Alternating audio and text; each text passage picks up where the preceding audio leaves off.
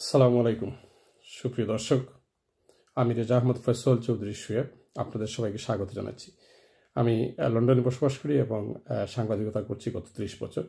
আমি ইতিমধ্যে লন্ডনের চ্যানেল ইউরোপের ম্যানেজিং ডাইরেক্টর হিসেবে কাজ করেছি এবং স্ট্রিট ডায়ালগ নামে একটি টক শো আমি পরিচালনা করতাম।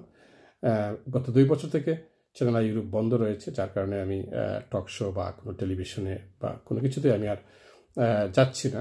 তো ইদানিং আমি লেখালেখি করছি, অনেকে জানতে চান আমি কি করি না করি, তো আমি বলছি যে আমি জানাবো। তো আমি আজকে আসছি আপনাদের সম্মুখে। আমার স্ট্রিট ডায়ালগ যেটি ছিল, আমার স্ট্রিট ডায়ালগ 2012-এ আমি স্ট্রিট ডায়ালগ যেসব প্রোগ্রামগুলো ছিল সেগুলো আমি ইউটিউবে আমার যারা ছিলেন কাজ করতেন আমার সাথে, আমার যে টিম ছিল তারা তুলে দিতেন এবং সেখানে স্ট্রিট ডায়ালগের যতগুলো প্রোগ্রাম আমি করেছি সবগুলো সেখানে রয়েছে এবং সেটির অ্যাড্রেস হচ্ছে streetdialogue.co.uk। এখানে সার্চ যদি করেন আপনারা তাহলে আমার আগের যেসব প্রোগ্রামগুলো রয়েছে সেগুলো আপনারা পাবেন। আর নতুনভাবে আমি যেটি করতে চাচ্ছি এখন সেটি হচ্ছে যে বিভিন্ন সময় আমি যেহেতু লেখালেখি করি, সাংবাদিকতা করি, এছাড়া তার কিছু করি নাই জীবনে, করেছি বিভিন্ন সময় ব্যবসা ট্যাবসা করেছি, কিন্তু সেগুলো আমাকে দৌড়া দেয় নাই। তো সাংবাদিকতাই করছি বেশিরভাগ সময় এবং এখনও করছি, লেখালেখি করি আমি এবং বই বের করার চিন্তা ভাবনা করছি আমি সবগুলো লেখা একত্রিত করে। তো বাংলাদেশ সম্পর্কে, ব্রিটেন সম্পর্কে আমার যতটুকু ধারণা বা যতটুকু অভিজ্ঞতা, হয়তো আমার অভিজ্ঞতা তেমন কিছু নেই, তবে যতটুকুই আমি জানি আমার চোখের সামনে ঘটে আমি সেগুলা আমার লেখার মাধ্যমে বর্তমানে তুলে নিয়ে আসার চেষ্টা করছি। তো ইদানিং করোনা ভাইরাসের এই সময়ে যেটি ঘটছে পৃথিবীতে, ব্রিটেনে স্পেশালি এবং বাংলাদেশে, যেহেতু দুটি দেশ নিয়ে আমাদের কনসার্ন এবং আমরা দুটি দেশ নিয়ে ভাবি, চিন্তা করি আমরা। তো ব্রিটেনে যেটি করোনা ভাইরাস শুরু হয়েছিল এবং এখন বর্তমানে সরকার বলছে যে আমরা শেষ পর্যায়ে এসে উপনীত হয়েছি আমরা। বাংলাদেশে শুরু হয়েছে মাত্র। প্রিয় দর্শক, এই করোনা ভাইরাস নিয়ে আমি বিভিন্ন সময় লেখালেখি করেছি এবং বাংলাদেশকে যতটুকু সম্ভব আমি চেষ্টা করেছি সাবধান করে দিতে। এবং বাংলাদেশের যিনি স্বাস্থ্যমন্ত্রী এবং যে ভদ্রমহিলা সাবরিনা ফ্লোরা, যিনি বিভিন্ন সময় সাংবাদিকদের সামনে এসেছেন এবং তিনি আপডেট দিয়েছেন আমাদেরকে। তো আমরা তার আপডেট দেখেছি এবং আমি ব্যক্তিগতভাবে আমার একটি মতামত দিয়েছিলাম এবং আমি ভেবেছি যে তারা যেভাবে কথা বলছেন, যেভাবে মতামত দিচ্ছেন, সেগুলা কোনো মতামতের পর্যায়ে পড়ে না এবং বাংলাদেশ ক্রমেই দুর্যোগের দিকে অগ্রসর হচ্ছে। এগুলো আমি লিখেছি এবং বলেছি এবং মাননীয় প্রধানমন্ত্রীকে আমি সাবধান করে দেওয়ার চেষ্টা করেছি যে প্রত্যেকটি দেশই কিন্তু পৃথিবীতে করোনা ভাইরাস আসার আগে কারো কোনো প্রিপারেশন ছিল না। ব্রিটেনের মতো দেশ, তাদের কোনো প্রিপারেশন নেই। ইটালি, ফ্রান্স, জার্মানি, এমনকি আমেরিকা পর্যন্ত এই করোনা ভাইরাসের কোনো প্রিপারেশন কারোই ছিল না। পিপিই নেই, ডাক্তাররা বলছেন যে পিপিই নেই, পার্সোনাল প্রোটেকশন ইকুইপমেন্ট নেই, ডাক্তাররা ভালোভাবে কাজ করতে পারতেছেন না, স্বাস্থ্যকর্মীরা করোনা রোগী দেখার সাথে সাথে অনেকেই একটি পলায়নপর মনোবৃত্তি যেটি ছিল সেটি তারা দেখিয়েছেন। তবে ব্রিটেনে যেটি হয়েছে, ডাক্তাররা এবং যারা অবসর নিয়েছেন ডাক্তারি বা চিকিৎসা পেশা থেকে এবং নার্স, অনেকেই তারা স্বেচ্ছায় হসপিটালে গিয়েছেন রোগীদেরকে বাঁচানোর জন্য। প্রিয় দর্শক, লন্ডনে বা ব্রিটেনে কতটুকু বাঁচাতে পেরেছেন আমরা জানি না, তবে আজকের যে হিসাব সেটি হচ্ছে যে 27,000-এর উপরে মানব সন্তান এই করোনা ভাইরাসে মৃত্যুবরণ করেছেন এবং সরকার নির্বিকার ছিলেন সেখানে। স্বাস্থ্যমন্ত্রী যেসব কথা বলেছেন, মিস্টার হ্যানকক একজন সাংবাদিক, ব্রিটেনের যিনি নামকরা সাংবাদিক, আপনারা আমার যদি লেখা পড়ে থাকেন তাহলে আমি সেদিন উল্লেখ করেছি, পিয়ার্স মর্গান, তিনি খুব রাগ করেছেন এবং হ্যানকককে তিনি যতটুকু সম্ভব সাংবাদিকতার নীতিমালার মধ্যে পড়ে সেটির ভিতরে থেকেই তিনি তার তীব্র সমালোচনা করেছেন। বাংলাদেশের যেসব সংবাদপত্র রয়েছে সেগুলো, মিডিয়া যেগুলো রয়েছে, তারা কতটুকু সমালোচনা করেছেন আমার জানা নেই। তবে ইদানিং আমি যেটি শুনছি যে যারা নিউজ করছেন যে করোনা আক্রান্ত হয়ে রোগী মারা যাচ্ছেন তাদেরকে গ্রেফতার করা হচ্ছে, তাদেরকে পুলিশ কর্তৃক লাঠিপেটা করা হচ্ছে, তাদেরকে শারীরিকভাবে অত্যাচার করা হচ্ছে। একজন সংবাদকর্মী, সে তো সংবাদ যেটি প্রকাশ করবে, আপনি সেখানে তাকে লাঠিপেটা করবেন কেন? এটি সরকারের উপর লেভেল থেকে যদি তাকে বলা না হয় তাহলে একজন পুলিশ কিন্তু হাত তুলে না, এবং পুলিশও ইদানিং মারমুখো হয়ে উঠছে। তো বাংলাদেশে যেটি হচ্ছে বর্তমানে আমরা যেটি দেখছি সেটি হচ্ছে যে বাংলাদেশ ক্রমেই দুর্যোগের দিকে এগিয়ে যাচ্ছে, এবং করোনা ভাইরাস শেষ পর্যন্ত কোথায় নিয়ে যাবে বাংলাদেশকে আমরা জানি না। তো মাননীয় প্রধানমন্ত্রী এবং ওনার স্বাস্থ্যমন্ত্রী এবং সাবরিনা ফ্লোরা ওনারা বলছেন কিন্তু যে বাংলাদেশ, ব্রিটেনের মতোই বলছেন ওনারা যে বাংলাদেশ ওয়েল প্রিপেয়ার্ড এবং বাংলাদেশ করোনা ভাইরাস মোকাবিলা করতে পারবে। এবং আমাদের যিনি মাননীয় সেতুমন্ত্রী উবায়দুল কাদের স্যার, যাকে আমি গরি কাদের স্যার হিসাবে সম্বোধন করি, এবং আমি খুব স্বাচ্ছন্দ্য বোধ করি ওনাকে গরি কাদের স্যার বললে আমার ভালো লাগে, কারণ উনি গড়ি পড়েছেন এবং উনি বলেছিলেন যে আমরা করোনা থেকে শক্তিশালী। আমি তখন ভেবেছিলাম যে করোনা থেকে শক্তিশালী যখন বলছেন একজন ভদ্রলোক এবং দায়িত্বপূর্ণ পদে থেকে, তার মানে বাংলাদেশের একটি বোঝাপড়া রয়েছে করোনা নিয়ে, এবং তারা করোনাকে মোকাবিলা করতে পারবেন। এবং একটি দেশ যদি মোকাবিলা করতে পারে, হংকং মোকাবিলা করেছে, তারা মাস্ক পরেছে, গ্লাভস পরেছে, তারা প্রিপেয়ার ছিল যে আমরা কি করব, করোনাকে মোকাবিলা করব। এরকম অনেক দেশই আছে, ভিয়েতনাম, তারপর আপনার কি বলে তুরস্ক, টার্কি, তারাও কিন্তু অনেকেই মোকাবিলা করেছে। লাশের পরিমাণ বা মৃত্যুর পরিমাণ সেটি কম হয়েছে, কিন্তু Britain, America, France, Germany, Italy এগুলো সব ছাড়িয়ে গেছে।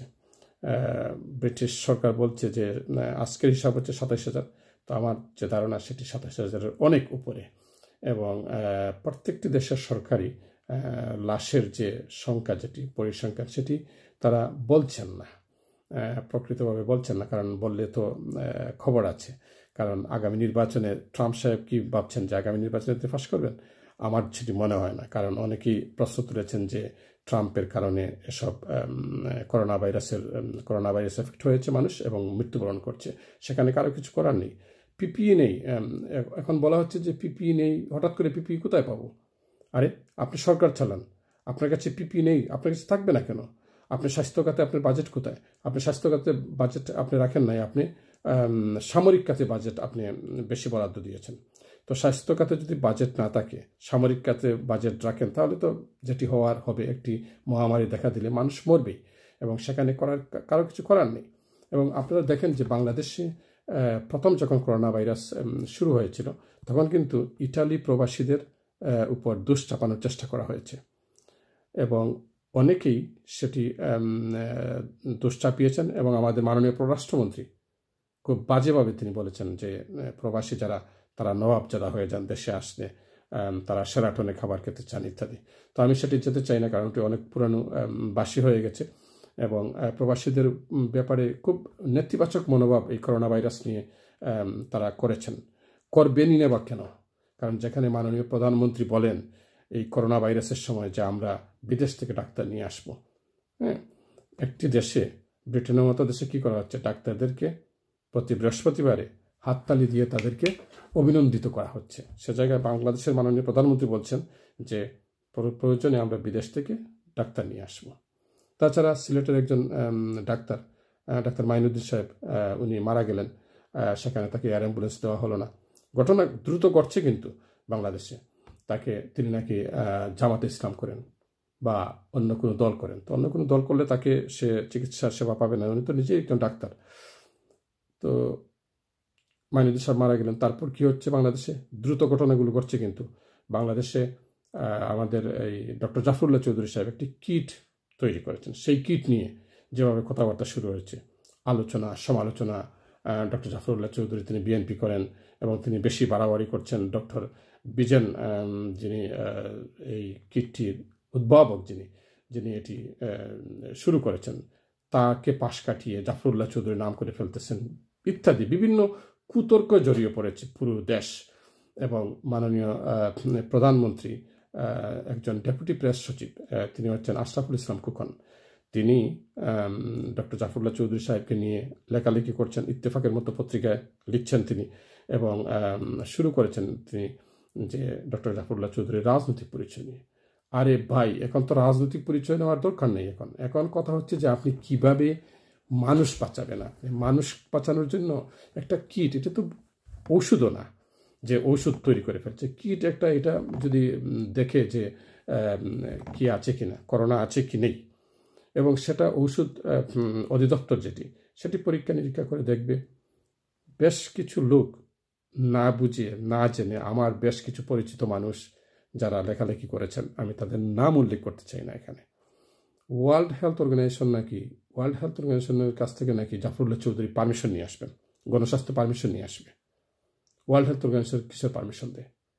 বাংলাদেশে বেশ কিছু অবাস্তব এবং অবিশ্বাস্য রকমের কথাবার্তা বলেন কিছু সাংবাদিকরা।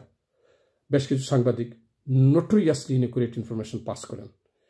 আমাকে গতকালকে আমাকে StateDialogue.com যিনি সম্পাদক শাহ আলম ফারুক সাহেব বলেছেন যে কোনো একটি টেলিভিশনে নাকি বলা হচ্ছে যে বাংলাদেশের টেলিভিশনে বলা হয়েছে যে ব্রিটেন স্বাভাবিক জীবনযাত্রায় ফিরে আসছে, লকডাউন থেকে বেরিয়ে আসছে ব্রিটেন। কিন্তু এটি সত্য না। বাস্তবতা হচ্ছে প্রধানমন্ত্রী বরিস জনসন তিনি হসপিটাল থেকে তিনি সরাসরি ডাউনিং স্ট্রিটে আসেন নাই, তিনি কাজ শুরু করেন, এক সপ্তাহ তিনি রেস্ট নিয়েছেন এবং এক সপ্তাহ পরে তিনি গত সোমবারে তিনি ডাউনিং স্ট্রিটে ফিরে এসেছেন এবং তিনি ফিরে এসে বলছেন, তিনি সাংবাদিকদের বলছেন যে কিভাবে লকডাউন থেকে বের হয়ে যায় সেই চিন্তা ভাবনা করবেন এবং আগামী সপ্তাহে তিনি একটি আপডেট দিবেন জাতিকে। বিশ্বের বিভিন্ন দেশে সরকার চাচ্ছে যে মানুষ মরে যাক, তাতে কোনো কিছু যায় আসে না, অর্থনীতি বাঁচাতে হবে। মাননীয় প্রধানমন্ত্রী বাংলাদেশের তিনি 3 বছরের অর্থনীতি কি হবে সেটি নিয়ে ভাবছেন। এবং গার্মেন্টস ফ্যাক্টরিগুলা, ডক্টর রুবানা হক নামে যে মহিলা যিনি BGM-এর সভাপতি, তিনি একবার বলেন আপনারা চলে আসেন, আরেকবার বলেন গার্মেন্টস বন্ধ, আপনারা বাড়িতে চলে যান। এখন নাকি শুনছি আবার এই গার্মেন্টস শ্রমিকদেরকে আবার ঢাকায় নিয়ে আসা হয়েছে এবং তারা পায়ে হেঁটে তারা আসছেন তাদের চাকরি রক্ষা করার জন্য। এই যে তামাশা শুরু হয়েছে বাংলাদেশে, বানুমতির খেলা শুরু হয়েছে বাংলাদেশে, কেন আপনারা গরিব মানুষকে ভাগ্য নিয়ে চিনিমিনি খেলবেন কেন? ডক্টর রুবানা হক বলছেন যে কোনো শ্রমিকের যদি কিছু হয় তিনি দায়িত্ব নেবেন। একজন শ্রমিক মরে গেলে আপনি দায়িত্ব নেবেন, কিসের দায়িত্ব নেবেন? এইসব পলিটিক্যাল ব্লাফ। আপনার যদি কোনো পলিটিক্স করার ইচ্ছা থাকে তাহলে আপনি পলিটিক্স করেন, কিন্তু মানুষের একজন শ্রমিক কর্মচারী তার জীবন নিয়ে, তার ভাগ্য নিয়ে আপনি চিনিমিনি খেলবেন, রাজনীতি করবেন, এটি তো ঠিক না। আপনারা এই করোনার সময়ে আপনারা গার্মেন্টসে আপনারা যেসব জিনিসপত্র, যেসব কাপড় চোপড় আপনারা উৎপাদন করবেন, আপনারা কি মনে করেন যে ইউরোপিয়ান ইউনিয়ন বা বিদেশ আপনাদের কাছ থেকে এগুলো কিনবে? এগুলোর মধ্যে তো ভাইরাস থাকতে পারবে। তো এগুলোর মধ্যে যদি ভাইরাস থাকে তাহলে ওরা কিনবে কীভাবে? আর বিদেশিরা তো বসে নেই, তারাও দেখবে যে আপনারা কি করছেন না করছেন। এখন আপনারা আপনাদের ব্যবসা টিকিয়ে রাখার জন্য, অর্থনীতি টিকিয়ে রাখার জন্য মানুষ মেরে ফেলবেন, এটা কোন ধরনের কথা? এটি আমাদের মাননীয় প্রধানমন্ত্রী, আমি জানি না এটা মাননীয় প্রধানমন্ত্রী নির্দেশ দিয়েছেন কিনা। আমি যখন রুবানা হক নির্দেশ দিয়েছেন শ্রমিক কর্মচারীদেরকে চলে আসার জন্য, তখন আমি লিখেছিলাম যে কার নির্দেশে রুবানা হক এমন সিদ্ধান্ত দিয়েছেন। প্রিয় দর্শক, আমি এই করোনা ভাইরাস নিয়ে আমি বলতে চাই, ব্রিটেনেও সমান সমস্যা হয়েছে, পিপিই নেই এবং এখন পর্যন্ত কিন্তু পিপিই শর্টেজ রয়েছে এখানে ব্রিটেনে। তারা যারা ব্যবসায়ী, যারা এগুলো বিক্রি করেন, তারা কিন্তু এই করোনা ভাইরাস আসার সাথে সাথে মন্ত্রীদের সাথে, সরকারের উচ্চ পর্যায়ের সাথে ব্রিটেনে তারা যোগাযোগ করেছেন যে আপনাদের কি পিপিই লাগবে। তখন তারা তাদেরকে কোনো সদুত্তর দেননি। তো ব্যবসায়ী মানুষ সে আর কী করবে? সে অন্য জায়গা থেকে অর্ডার পেয়েছে, সে বিক্রি করে ফেলছে। এটি ব্রিটেনের প্রধানমন্ত্রী যে বরিস জনসন শুনেছেন, তিনি শুনে যে ব্যবসায়ী তাকে ডাইরেক্ট তিনি ফোন করেছেন যে আমার নাম্বার রাখো, আমাকে ফোন দিও। তো এখন পিপিই নেই, এটা নেই, সেটা নেই, এটার জন্য দায়ী কে? আপনার মানে মিনিমাম একটা প্রিপারেশন আপনার থাকবে না। বাংলাদেশের স্বাস্থ্য খাতে বাজেট কত? আগে ছিল নাকি 6%, এখন সেটি কমিয়ে আনা হয়েছে 4% এখন। এটি কেন? বাংলাদেশে স্বাস্থ্য খাতে আপনারা এত কথা বললেন এতদিন, আপনারা বললেন যে বাংলাদেশ সিঙ্গাপুর হয়ে যাচ্ছে, বাংলাদেশ কানাডা হয়ে যাচ্ছে, বাংলাদেশ আমেরিকা হয়ে যাচ্ছে। এখন 2 সপ্তাহ মানুষকে খাওয়াতে পারেন না। আবার আপনাদের কিছু চামচা সাংবাদিক যারা, ওরা বলতেছে, আজকে কোথায় আমি দেখলাম ফেসবুকে, সোশ্যাল মিডিয়া দেখলাম যে বাংলাদেশে নাকি আপনার বাংলাদেশ ব্যাংকের রিজার্ভ $300 কোটি উপরে। এই যে আপনাদের চামচাগুলা কিছু বসায় রাখছেন আপনারা এবং ওরা ইনফরমেশন পাস করে, তো আপনাদের যদি এত রিজার্ভ থেকে থাকে বাংলাদেশ ব্যাংকে, তাহলে আপনারা লোনের জন্য অ্যাপ্লাই করেন কেন? ইন্টারন্যাশনাল মনিটরিং ফার্ম IMF এর কাছ থেকে আপনারা লোন নিচ্ছেন কেন? তো এগুলো বাংলাদেশের মানুষকে আপনারা বিভ্রান্ত করছেন। যারা আসলে অশিক্ষিত এবং অর্ধশিক্ষিত মানুষদেরকে কিন্তু রুল করা খুব সহজ। মাননীয় প্রধানমন্ত্রী, জননেত্রী, বঙ্গবন্ধুর কন্যা, মমতাময়ী নেত্রী, এইসব তো আওয়ামী লীগের চামচাদের মুখে মানায়। তারা তো সবসময় তারা এটি চায় যে প্রধানমন্ত্রীকে আমরা সারাক্ষণ তুষামুদি করব, তুষামুদি করে আমরা পার পেয়ে যাব। বাস্তবতা কি? আজকে নারায়ণগঞ্জে কি হচ্ছে? একজন স্বাস্থ্যকর্মী, একজন ডাক্তার, তার করোনা ভাইরাস হয়েছে। সেখানে মানুষ কি করতেছে? তার বাড়িতে ডিল ছুটতেছে। ছুটবে না? প্রধানমন্ত্রী যখন বলেন যে ডাক্তার নিয়ে আসবেন চায়না থেকে, তো মানুষ মনে করে, ধুর ডাক্তার, তোর হইছে করোনা ভাইরাস, তুই আমাদেরকে কি করবে? এটা চুয়াচে রোগ, তুই এখান থেকে চলে যা, মরে যা তুই। এটি হবে।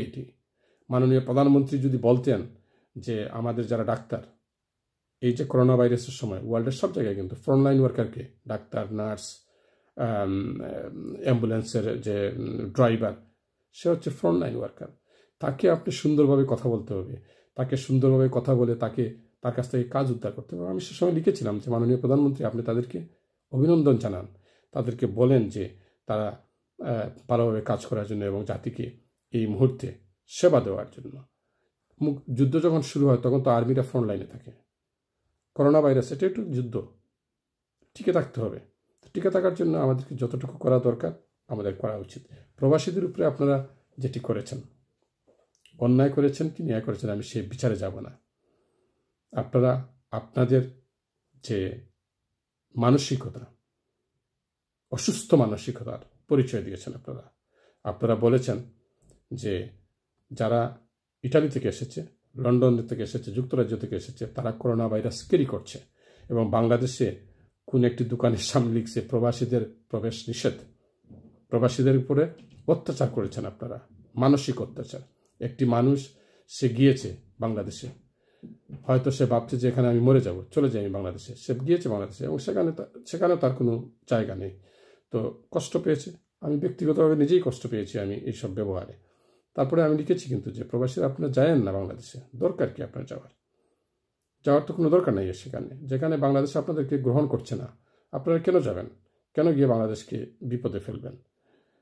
তো এক পর্যায়ে তো যাওয়া বন্ধ হয়েছে। এখন যারা ব্রিটেন থেকে যারা গিয়েছিলেন তাদেরকে তো ব্রিটিশ সরকার নিয়ে আসছে, ব্রিটিশ বাংলাদেশি যারা, তাদেরকে নিয়ে আসছে এবং ফ্লাইটগুলোতে নিয়ে আসছে। আজকের যেটি খবর হচ্ছে যে বাংলাদেশ থেকে যারা ব্রিটেনে এসে বসে আছেন এই করোনা ভাইরাসের লকডাউনে, তারা যেতে পারছেন না।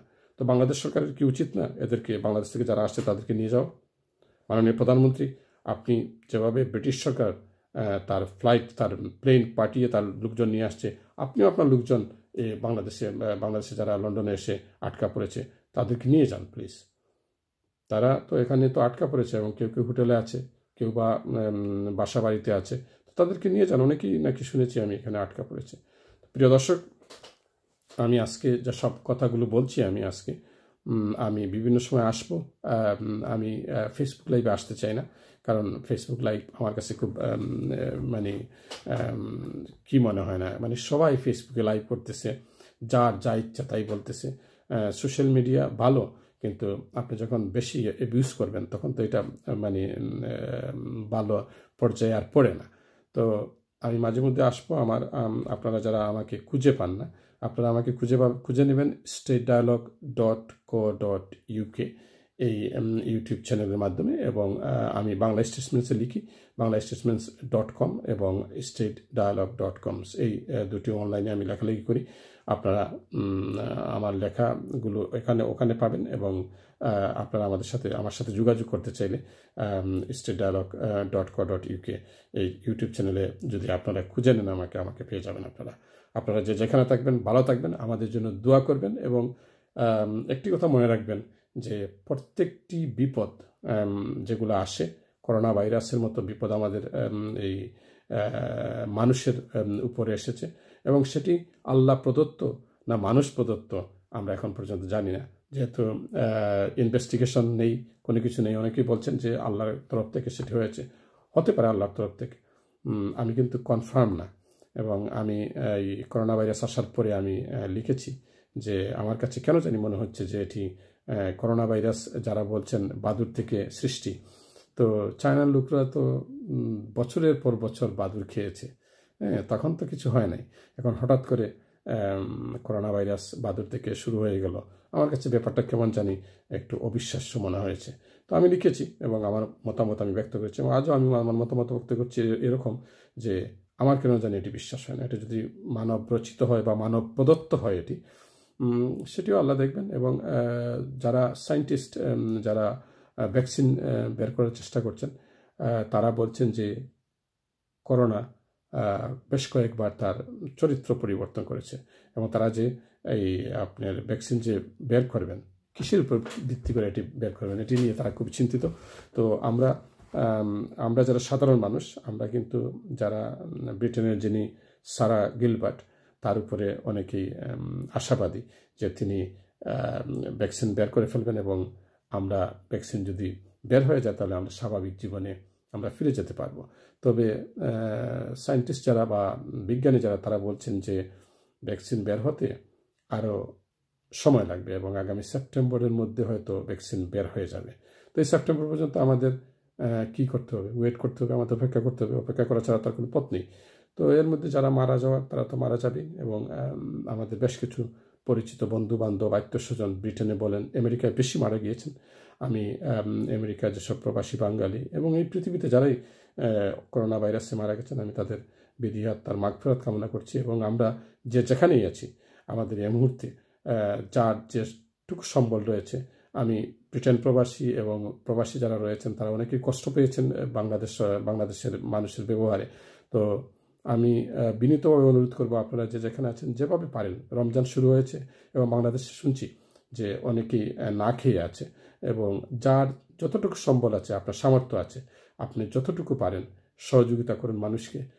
মানুষের জন্য আপনার এই সামান্য সহযোগিতার জন্য হয়তো আপনি একদিন